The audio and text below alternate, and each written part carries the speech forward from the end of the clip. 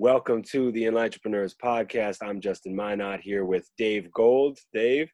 Hi, Justin, you're coming to us from our West Coast division today, is that right? Yep. Way out in Ramona, California, having a great time. And we are here with Eric Surface from Alps Insights, a beautiful human doing beautiful work. Eric, give us a bit of the background story. How did you even end up as an entrepreneur in business at all? Give us some of that journey. Wow, that journey. Well, first of all, thank you, Justin and Dave, for having us or having me on the podcast and allowing me to kind of talk about the story and to talk about our company and our journey to where we are right now. And so when I was in graduate school, and I won't say how many years ago, but I was in graduate school, I had an opportunity. I had done an internship with Caterpillar over in Clayton, North Carolina, and I was working on my PhD in industrial and organizational psychology, and I had done an HR internship with them, and I had developed an internal survey for them, and they asked me to come back the next summer as a consultant and do that survey again. And so I would already moved on, and I was doing a research fellowship with the Army Research Institute for the Social and Behavioral Sciences. And so I talked about it with another graduate student, who's a friend of mine, and we just decided, hey, let's do this project and as a learning experience. And then we said, hey, this was kind of fun. Let's start a consulting business just to learn. And we started picking up projects. And then when I finished and did a postdoc with the military, or down at Fort Bragg, working with Army Special Forces, when I finished that after a year, they said, hey, we like this kind of research-based insights. So we're going to put this out as a contract for bid. And, I said, well, I have a company, so I'm going to bid on the contract. And so that's really what got us started, or got my journey started through doing consulting and applied research for, up until the last couple of years. And then in the 2013-14 timeframe, there were the budget cuts and the sequester, and our business went from doing around $4 million in revenue from consulting and research projects to doing about $1 million overnight. And so we had to lay off about 60% of our workforce. And although I think we did it really well, it was really painful to have to lay off really good people who were doing good work for you that, nothing but their own fault, because we were very focused on one segment of the marketplace. Right. And, it's that old adage that you're so busy working in your business instead of on your business. And so that taught me, of being in business there taught me a lot of lessons over the years about what not to do. And at that point, we started looking for how we could grow and do something that was more scalable than boutique consulting. And we had some really interesting analytics products that we had developed based off of some research with some of our clients doing training.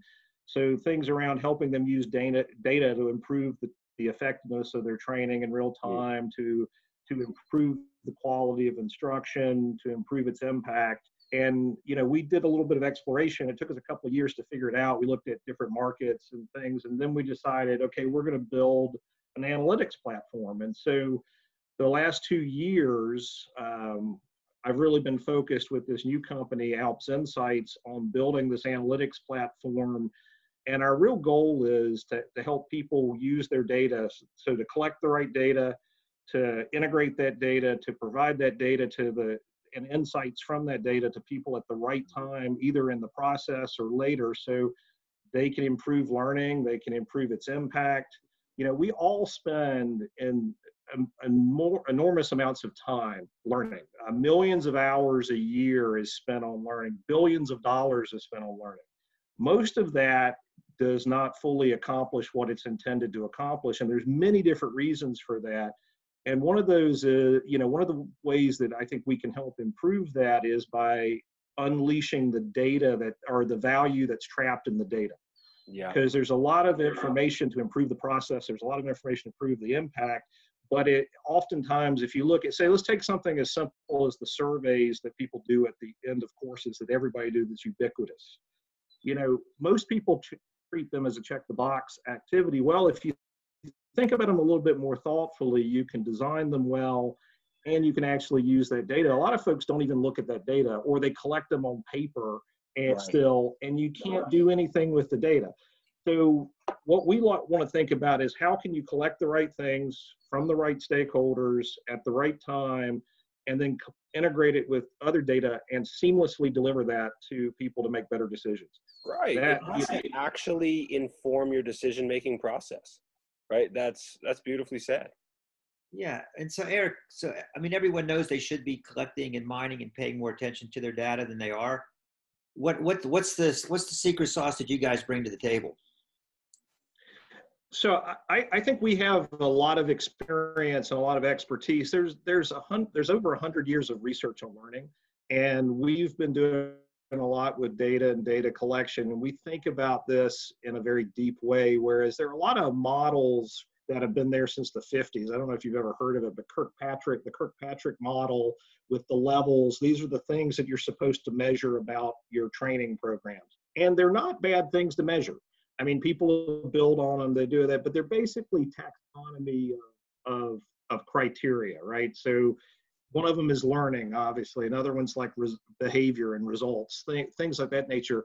The problem is that no one ever says in these models what you do with these to improve them. It's what they, when we look at it, we think about it, and we help say, okay, who are you want to support with your data?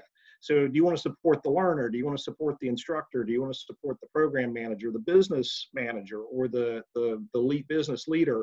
And we say, hey, okay, their role in this is what?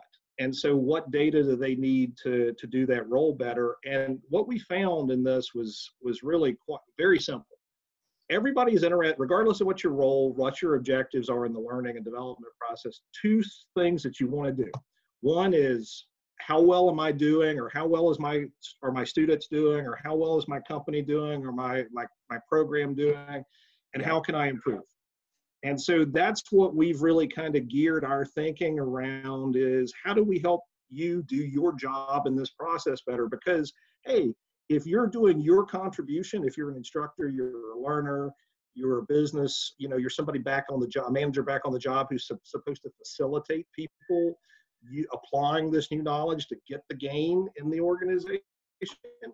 What do I need to know to help them, or to help that process be successful? What do I need to know to improve it? That's brilliant. That is absolutely brilliant. So what are some of the applications that you could see for the products that you have right now? Who would really benefit from this? Oh, well, I think anybody who manages a portfolio of learning and development activities, whether it be classroom, virtual classroom, online courses that are, the traditional computer-based training, basically anything where you want data to help you make better decisions about it. And so you think about why you collect data. You collect data to show the impact, to demonstrate that you're doing what you say you're doing, to improve the effectiveness, to make sure that the learning is aligned with business needs, to promote and market the learning. Anybody who's engaged in those activities, whether or not I'm working in an organization and I'm the learning and development person, or the chief learning officer, or the program manager, or if I'm a company that sells learning products or training to other people, I can help improve my offering, and I can use it to market it. Or I can look and see which learners had a poor experience, and then use it to go after and follow up with them and offer them something to come back and try it again, so they have a good experience. So there's a lot of different things that you can do with the data. And I'll say, there's a lot of talk about right now in the current situation about law enforcement training. And one of the things that you look at when you see all of this is, are they training the right things? Right? Are they training them well? Are they actually applying those on the job? Is there a climate where they can apply those on the job correctly? In other words, do supervisors support it? Do their peers support it? Do they have the resources? Does the organization support it? So I think in listening to all that's going on right now, it's a huge part of the solution, but it can't be part of the solution by itself, because you have to have all these other systems that work with it to be able to be transformative in an organization. Sure. So So so back to the kind of the question is specifically is anybody who needs to improve their training processes or is interested in demonstrating their impact, our product can help them. So what we love to do, we talked about before, is solve your biggest problem. But assuming you have any, if not, just make one up and we'll pretend you have. Before we do that, I want to ask you one question. It's because we deal with so many entrepreneurs in so many different shapes and sizes and stuff. Are you, so, you're kind of academic, going after your PhD, working in the military, and now you find yourself as an entrepreneur. Does it feel right? I mean, does it feel like you were just a born entrepreneur and this was always where you'd ended up? Or is it just kind of, you found yourself here and you're surprised by it? No, I always was going to work for myself. I was that kid who, to make extra money, I would sell like Christmas cards and wrapping paper and stuff door to door. And I used to cut people's lawns to make money. And, I did all the hustle. And when I had the opportunity to start my own business, one of the things I'll say is my grandparents weren't college educated, but they were very entrepreneurial. They had their own businesses. They had, like, my grandmother ran a small restaurant in a rural area for almost 40 years. And so probably not anything that's big in success, but I had these role models, and it's like their biggest thing was they wanted their children to be educated so they didn't have to work as hard as they did. So my parents were part of that first generation in their families to go to college.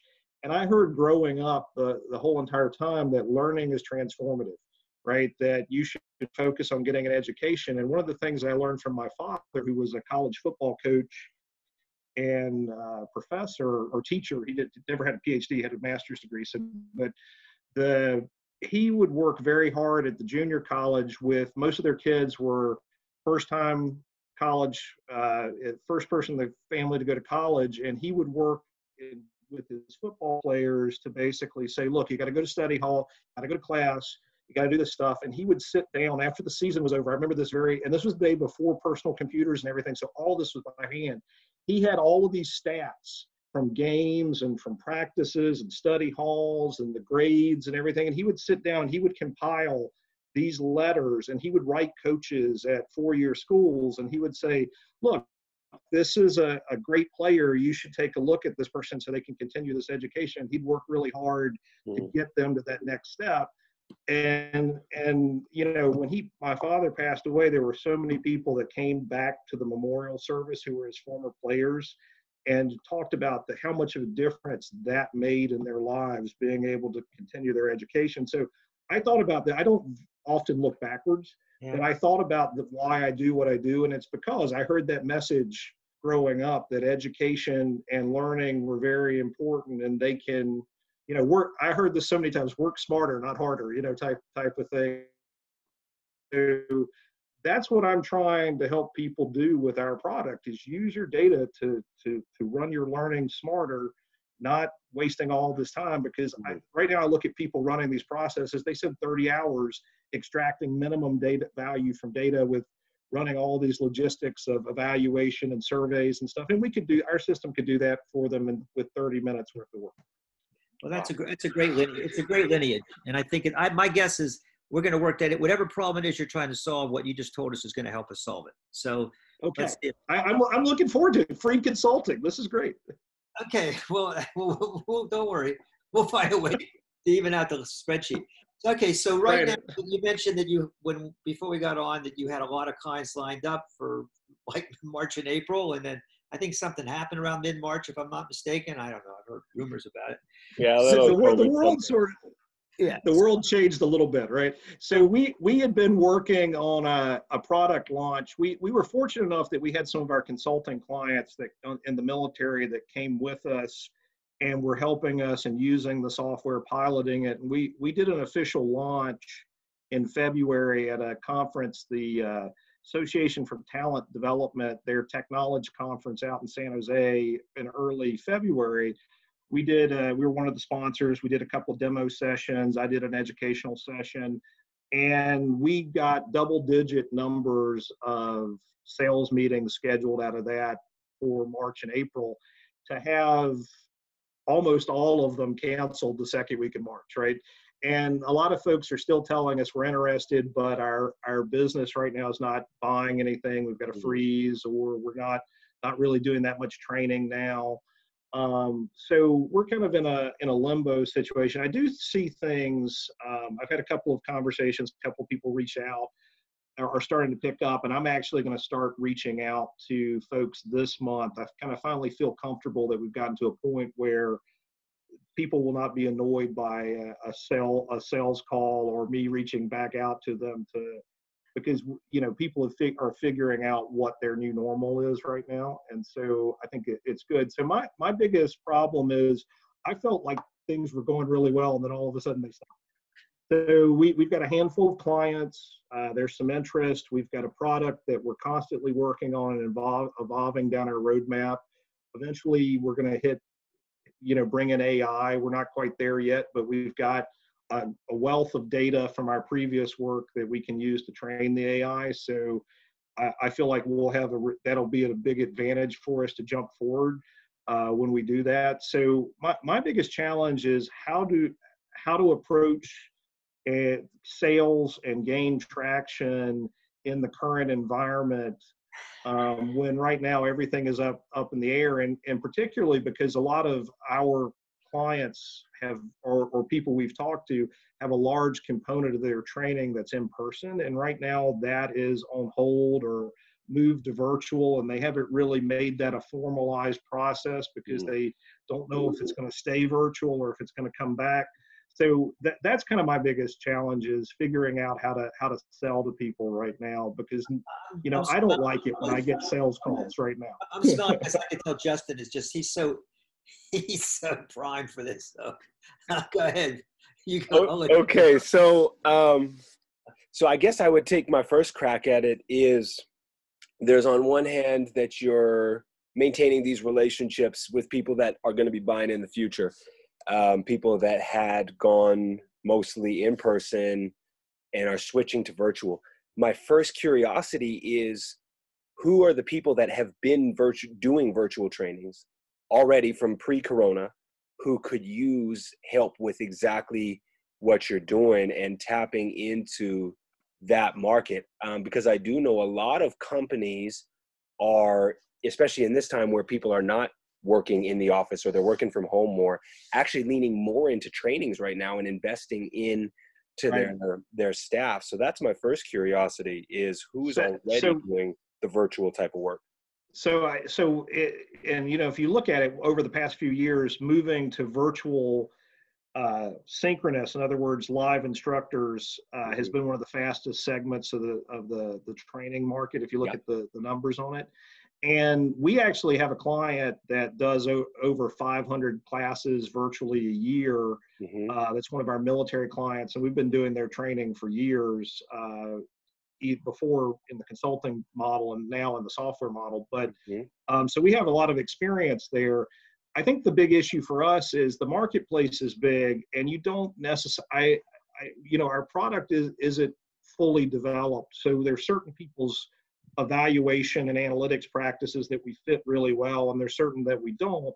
And so part of it is identifying who those are and approaching them. And in terms of this, is we've actually been looking at better integrations with some of the virtual platforms. And so the problem with a lot of this is, if you know about software development, is you have to use an API. And so a lot of these companies, their APIs are either not published or they're just awful, just absolutely awful. We gave up on Zoom because of just how much of a mess that it was. We've had a lot more success in our proof of concepts working with Blue Jeans, which I think was just acquired by Verizon. And so we're going to be doing some more of that, but we don't have to have that seamless integration to use our product with those platforms. It just would make it easier for folks to do that. But one of the pivots that we've done is QR codes.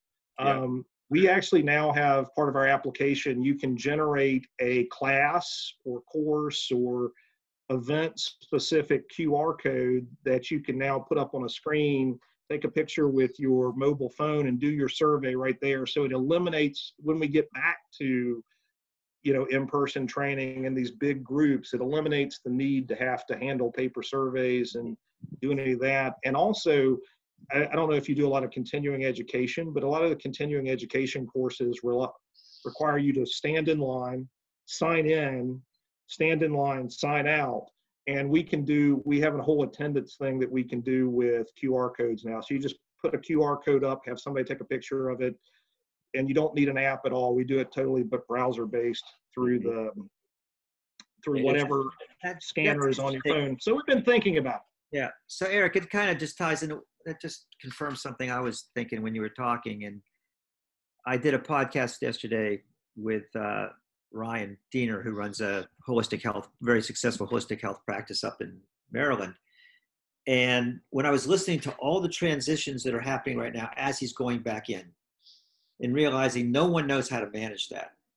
So from a top level, to me, it's like I could see, because there's so much data, so many companies doing data mining in terms of differentiation, the question I asked at the beginning, like what's your secret sauce? I see an opportunity to differentiate yourself and to pivot kind of quickly in terms of, instead of going to these people like, oh, I know I'm a sales guy and I'm coming out to you and you don't want to sell anything because you're not ready. How can I get you ready? How can I mine the data that I have right now, the limited data that I have? Because everyone's trying to extrapolate from minimal data on what it's going to look like. So that's everybody's headache right now.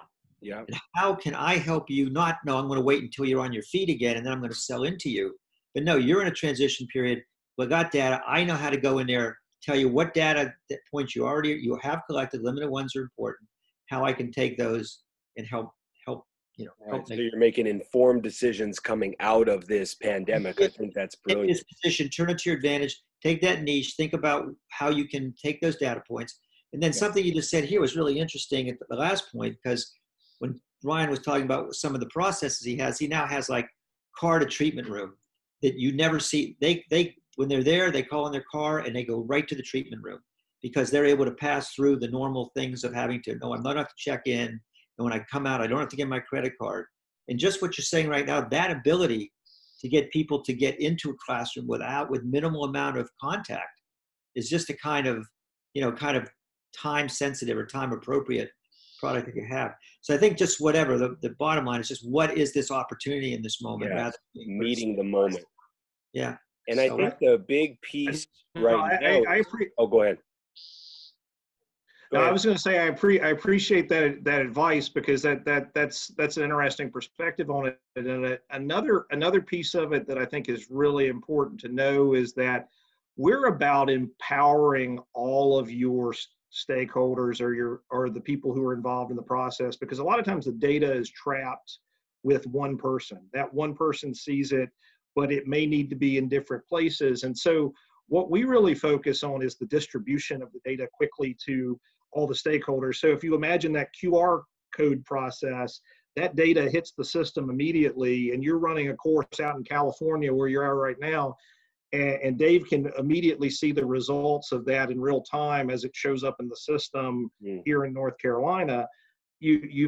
Everybody's got that access to the data in real time, so it really helps them. And the thing that we like to say is we're not we're not trying to take the place of data scientists. We're actually trying to help everybody who's not a data scientist to use the data. We're like an 80% solution for them. And the great thing from a data science perspective is that when we bring all this data together in our system, it's clean. It's integrated around individuals or courses. So it's easy for analysis. So you can export the data as a data scientist, analyze it, come up with some new insights, and then we have a dashboard builder where you can build dashboards and then push that back out to your users so they can use it in real time. So we actually, I think, may help make data scientists more effective. We're not trying to replace them. We're not trying to replace learning management systems. We pull data out of learning management systems. We're trying to really help everybody use data better in real time to make better decisions. And to the point that we can do what you were just saying is make this a seamless, touchless process. We've really helped people, I take that next step. So I really appreciate your comment on this. It just got me thinking about so many different possibilities all of a sudden. Good. That's why big bucks. Well, So and really, really practically, just as one final piece of, and this is just kind of macro in your business, feeling into where you are right now. I think what you need most is proof of concept. And what you need even more than proof of concept, or one layer deeper, the step before that, is you just need a couple small wins right now, man. You need a couple small sales. Like, get the traction you need to actually gain the confidence and start getting out there again and whatever. And so I would be looking at, even down to, the individual decision maker who runs their own online course, helping whoever people do whatever, and getting data to that person to help them make their course better on even just an individual level, get some money in the bank, whatever that cost is. But I would be looking at what is the lowest hanging fruit. You need some traction. You need a sale. You need, like, really just practically proof of concept. Get it out there. Get a test. Because right now you're kind of stuck back in tinkering in the garage mode and like building benefits and whatever. And getting out to market, I think, is so. I think that's a good, because we have sort of, like I said, we've kind of put the stop on sales activities, but I think we're actually fortunate because we do have several clients who have been very loyal clients, and we've just onboarded one new one. It's just not nearly what I was hoping for after we invested in the marketing that we did, right? So I think you're right. I think just getting back out there and getting the appointments on the books. Yep. Small steps, small wins, and I think it's time. I think, folks are ready to start taking calls again and start talking about it. And especially now with some of as we're starting to see what reopening looks like and other things like that, and people have gotten a quarter of results under their belt. They know what their businesses look like. Yeah, and I think it's great. And I just add, we'll wrap it up, is that I think also what Justin's suggesting is you start taking down some squirrels instead of the elephants, because the elephants are slower to move. The squirrels can handle it. So we may, those are the kind of small wins. But anyway, we'll push the pause on this, maybe continue this conversation for a couple minutes after we're done here too. Yeah, awesome. So, thanks, Eric. If people are interested in, how do they find you? If they wanted more about your services? So we're at alpsinsights.com, or I'm on LinkedIn, and Eric Surface on LinkedIn. And please reach out. Love to talk with you about our products and services and learn about what you're doing with your learning and development practice. Great. Thanks, Eric. Thank you.